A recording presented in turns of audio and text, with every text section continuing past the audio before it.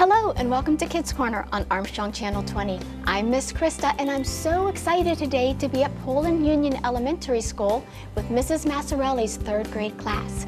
Guess what's coming up soon? You can probably feel it in the air, maybe see it on the ground as the snow melts, maybe see it on the trees starting to get little buds. The first day of spring is so close. It's March 20th. And guess what else is March 20th? It's World Literacy Day.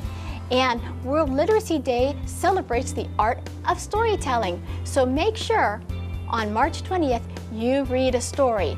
This year's theme is all about monsters and dragons. So we're doing a special book to commemorate World Literacy Day, Henry and the Kite Dragon. And this book is written by Bruce Edward Hall. And you can get this book at your local library. After that, we're going to make our very own kites. And the coolest thing about these kites, you can make them right at home, just out of papers and staples and a lot of imagination. I hope that you love our story and our craft. And if you would like Armstrong to come to your school, have a grown-up email us at channel20, that's channel20 at agoc.com. I think our class is ready. Let's get started. Hi. I got this book from the library yesterday, and it is called Henry and the Kite Dragon. There is one very specific reason I got this book. Okay, there's two, really, but let's start with one. Who knows why I got this book? Guess. It's Chinese, probably. I do like it because it is it's an international book. Why else do you think? It has a dragon. I like dragons. That's exactly why. I picked it because it has a dragon. You know why? World Literacy Day is coming up March 20th. And guess what the theme is for this year? Dragon. Monsters and dragons. So on March 20th, which is the first day of spring, it always falls on the first day of spring every year, and there's a different theme every year. You are supposed to either tell someone a story about monsters or dragons or listen to a story about monsters or dragons, because World Literacy Day celebrates the art of oral storytelling, which is listening to someone tell a story or telling a story to someone. Do you ever read to your little brothers or sisters? You're kind of? What about your goldfish, your dog? Goldfish love to listen to books, they do. What about you? Your goldfish? No? Bird? Cat? My little sister. You read to your little sister? Does she love it? Does she look up to you? She doesn't really sit. Oh, little sisters don't really sit. No. I read the first page and she walks away. Oh, little sisters do that. They do. But I bet, do you love reading to her? And reading out loud is different than reading a book to yourself, right? You have to kind of change your voice and talk differently. Yeah, what about you? I like to read to my grandma's dogs and my little sister. Your grandma's dogs and your little sister. Because my grandma's dogs actually sit and listen. Do they sit and listen? That's fantastic. And your little sister doesn't? No, my little dog that I have at home, she's still young, so she doesn't sit and listen. Just like kids, like the younger they are, like maybe your little sister, the younger they are, they don't like to sit, but the older ones do, huh? They like the sound of your voice, I bet, huh? It's comforting to them. Well, then let's read this story out loud, if I may. And this is about a little boy who is Chinese, but he doesn't live in China anymore. We've all been the new kid, huh? This story is based on true events. When my father was a little boy in Chinatown in the 1920s, there was an old man named Mr. Chin who lived in his building. He made wonderful kites and let a few lucky kids help fly them. Henry's adventure is inspired by him. That's from the author, so this is a true story about his dad. My name is Henry Chu.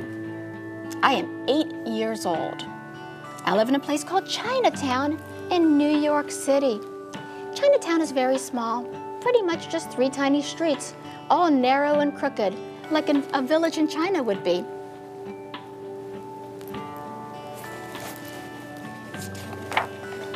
Doyer Street is the littlest and crookedest street in Chinatown. It was a place to buy tasty little dumplings to have with our tea. I like the ones with shrimp.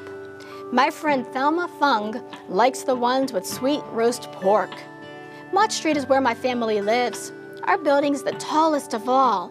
From one side, you can see all the way down to Pell Street. And on the other, you can look right down into the next neighborhood. It's called Little Italy. You have Little Italy and Chinatown next to each other. In Chinatown, New York, there are lots of things to do for fun. You can buy sweet pickled onions from Mrs. Lee's stand for 2 cents each. You can watch Mr. Eng sort mail at the littlest post office in New York City. It's only 8 feet wide. It's as wide as this rug that you're sitting on. But my favorite thing to do in Chinatown, more favorite than anything, is fly kites. And on the top floor of my building lives a man who makes the best kites of all, the best kites in the whole wide world. His name is Mr. Chen, but we call him Grandfather. It's a sign of respect for his age. When he was a kid in China, everyone made kites, but his kites were the biggest and the prettiest, flew the highest, and always won first prize in all the contests. He is little and old now and always wears a sweater with holes and worn-out brown slippers. But he still likes to climb the stairs to the roof to fly one of his famous kites shaped like a butterfly, or a caterpillar, or his specialty, a big, beautiful dragon. That looks like a bird. That one does look like a bird. Let's see if he has a dragon one coming up. My friend Thelma Fung and I get to help Grandfather Chen make them. One time we made a butterfly from broken up packing crates. The body was made from cardboard. We used the big pot of rice paste that Grandfather Chen boiled on the stove to stick on sheets of newspaper to make wings. Grandfather Chen painted on bright orange stripes and deep purple spots and glued on glittery gold foil and blue polka dots. Thelma Fung and I thought it was the best, most wonderful butterfly we'd ever seen. Up on the roof, it was a perfect kite flying day. A brisk breeze, not too cold, and sunshine broken up by clouds skipping across the sky. But Grandfather Chen was not only a great kite maker, he was a great kite flyer.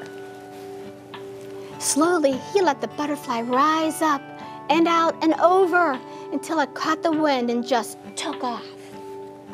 He made the butterfly do swoops.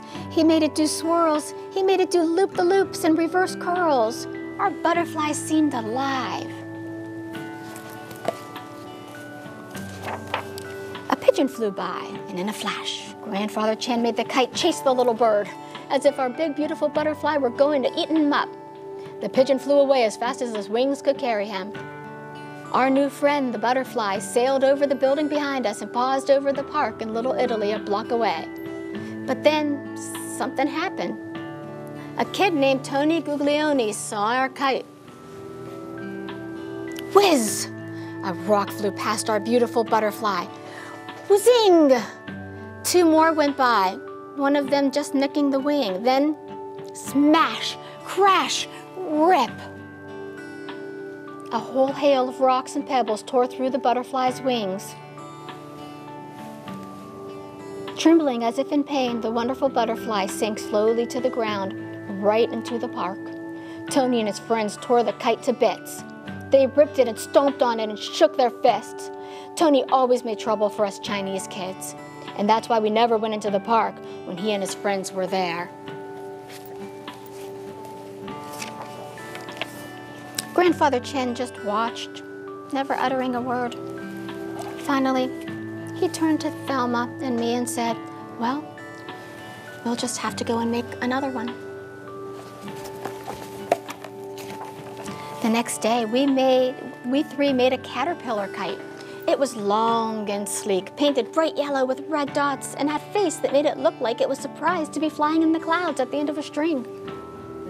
The sky was overcast, and there was the smell of rain in the air. Grandfather Chen made the caterpillar chase its own tail. He made it wave like the ocean. He made it squiggle and spiral. This time, 2 pigeons appeared, and Grandfather Chen sent the giant caterpillar racing after them. They were terrified and shot away from the kite. But then it happened again. Whoosh went a rock. Zing went another. Then Tony Guglielmi tied a long string to a stone and threw it right over the caterpillar string like a lasso. Now Tony and his friends reeled in our beautiful caterpillar, and once again, our kite was stomped to pieces.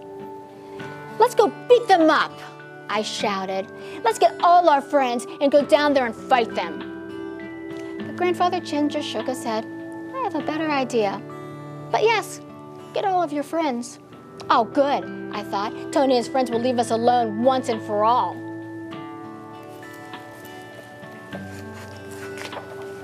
Soon, all our Chinatown buddies were climbing the stairs to Grandfather Chin's apartment. Everett Singh, Francis Ing, Walter Holm, Constance Ling, and others. But when we got there, we couldn't believe our eyes.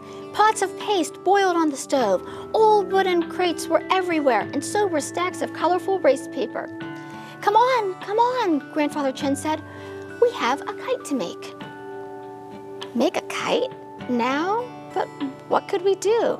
After all, it was Grandfather Chin, so we rolled up our sleeves. That day's kite was a dragon.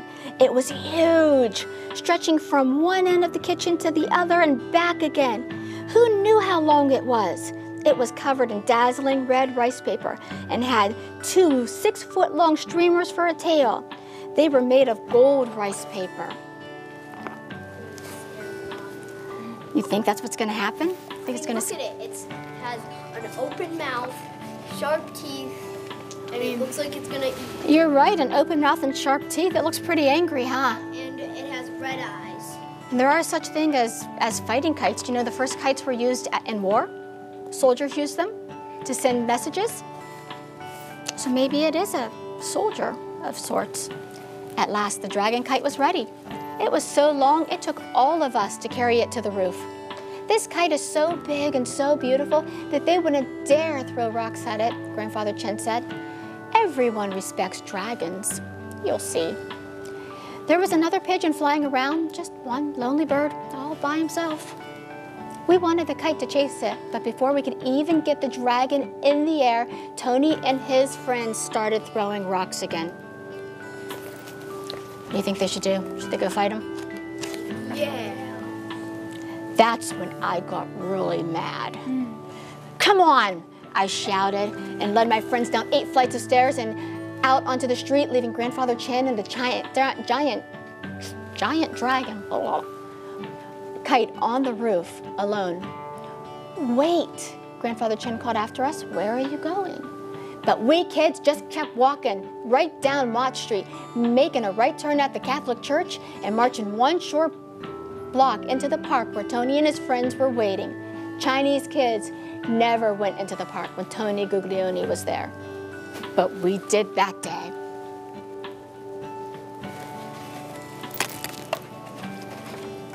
At first, Tony and his friends just stood there with their mouths open. There was silence for one moment. Then Tony spoke. Ching chong Chinamen, Tony Guglielmi jeered. Stop it, I yelled. Tony Goo Goo Eyes.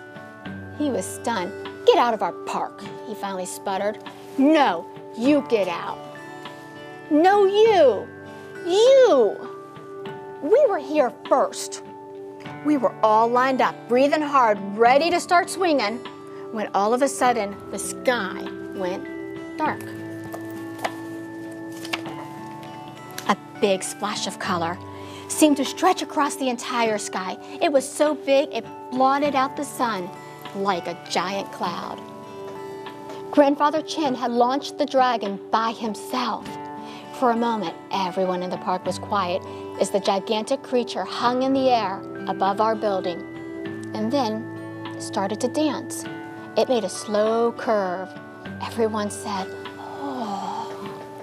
It made a majestic swing. Everyone said, oh.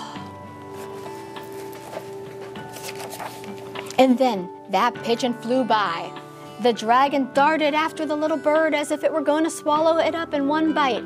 Stop it! Stop it! Tony screamed, that's my pigeon! Huh? We all said. Your pigeon? What are you talking about? That's when I began to understand.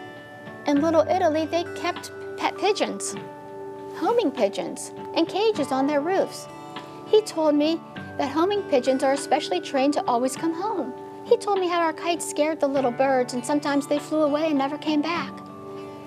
And that pigeon's my favorite. Make that dragon leave my pigeon alone. Then great big Tony Guglielmi actually started to cry. I didn't know what to say. Elma Fung didn't know what to say. Everett Singh, Francis Ing, and Constance Ling didn't know what to say. We all just stood there, too surprised to move. Then I got an idea. Grandfather Chen, stop, I shouted up to the rooftop. Francis Ing, Walter Hahn, and Constance Ling joined in. Then even Tony and his friends started shouting, Grandfather, Grandfather, what's his name? Grandfather Chen, stop. All at once, we started running up the hill to Mott Street. The Chinese kids, Tony Guglielmi and his friends. Everybody running and shouting, Grandfather Chen, stop, stop. We ran right up to our building, dashed through the door, and up the stairs, still shouting, Grandfather Chen, stop, stop. By the time we got there, we were all out of breath.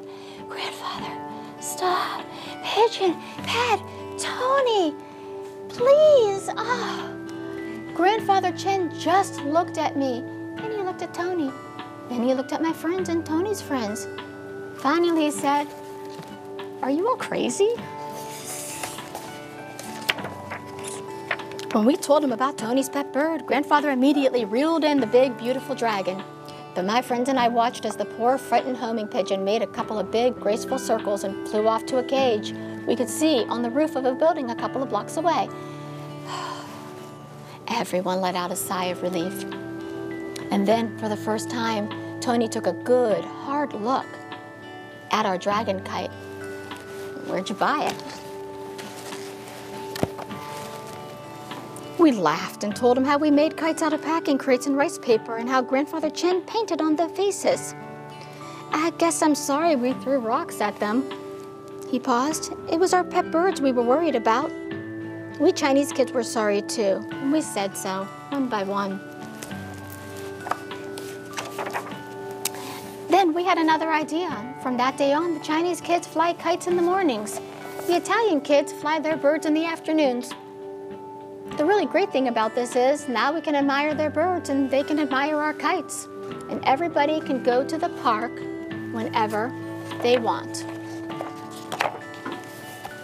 The next kite Grandfather Chen made was a brand new specialty. It was big. It was silvery. It was all shiny and shimmery. The kite he made was a giant pigeon. And now, when the kids in the park see it, all they say is, "Oh." Are those the coolest kites ever? Yes. Did you know that there were pets like pigeons that other people kept, like in other countries, in other cultures? Did you know that? Did you know that there's other cultures that don't name their dogs? Yeah? That was a story. I think that was a second grade or a third grade story, huh, Mrs. Massarelli? Maybe it didn't come up yet. I forget. One of my kids brought it home in a book. Oh, sorry, fourth grade. It's a fourth grade story. But you can learn lots of things from other cultures that you never knew happened because you just assume that whatever way you do things is the way everybody does things, huh? I hope that you loved this book. I hope even more so that you love our craft. Guess what we're going to do? Just take a guess. No, not a dragon. Good guess, though. A kite. You're each going to make your own kite. Now, the cool thing about these kites is I made this kite in my office with the help of my friend Rich Booth, who is an expert kite maker and airplane maker, if you want to know.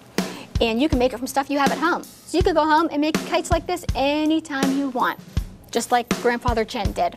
Are you ready?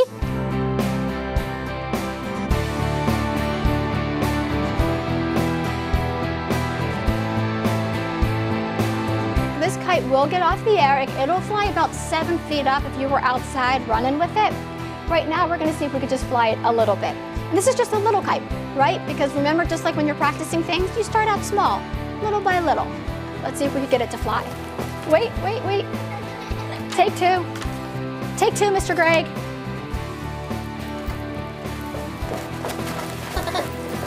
And then you can swing it around and it'll start to loft. You've got to get it. See?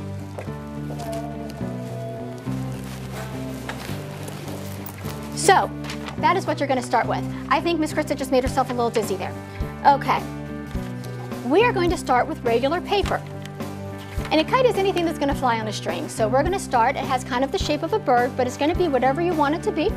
You'll see that there is a string attached to it, and there's more string around my stick. Now, there's something important about this kite. How heavy do you think it is? It is light. It's light, light. The reason it has to be so light is so that the wind will take it away. Why do birds fly? I mean, how light do you think a bird is? Why do birds fly, Red Girl? They're light. They have hollow bones. So they're very light, so the air can lift them up. And that's exactly what's going to happen with our kite. Before we do this though, my kite is very, very boring. It doesn't look like Grandfather Chen's kites at all. You are going to need to decorate your kites. Now, since we need to keep, and there's a couple things that aren't on the table yet, I have one surprise for you. Since we need to keep our kites so light, we are only using decorations that we can write on or stamp on, because we don't want to weigh it down any, because if you weigh it down, then it's going to be harder for the air to pick it up and get some loft. We are going to use the markers that are in front of you. I have some color changing pencils for you that you can write on it. You can use the side, and you can take these home. These are for you. And then I have some white pencils here that you see are not sharpened, because we're going to use the eraser top, and that's going to be your stamper. Okay, so I've got red ink and I've got blue ink, and we're going to pass them out so that you can stamp them as well. That's how you're going to decorate them. We, however, are going to do one thing very specific before we start decorating, because my friend Rich Booth in my office, my expert kite maker, taught me that the reason my kite in the office wasn't working is because the paper was too flat. So when I was making my kite, I folded the paper, I pulled up the edges, and he said it was too thin. See how skinny my kite is? It needs to be like that. And he said the way to do that is to curl the paper. He said you've got to curl the paper. So when you start curling the paper, see? Just gotta...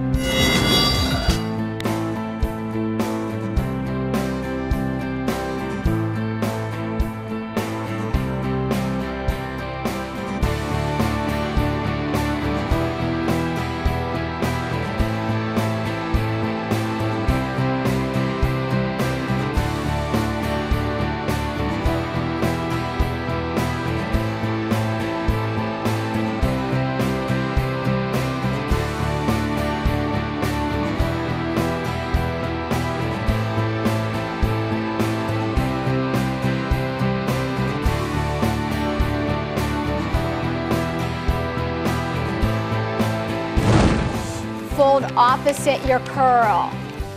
Yes, correct. Fold the other side of your curl.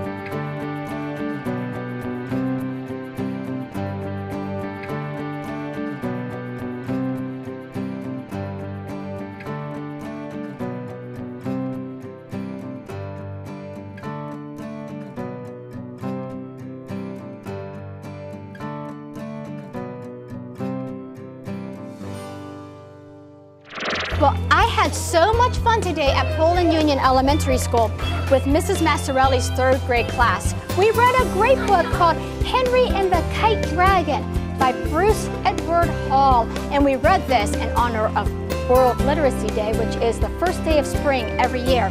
We also made our very own kites. And we made them simply out of using some big typing paper. Lighter the paper, the better. You can even use newspaper. And then the kids had a lot of fun decorating them. And then we stapled them together. We put a little hole in them, and then they're gonna put the string right through. Would you like to go see Miss Shelley, please?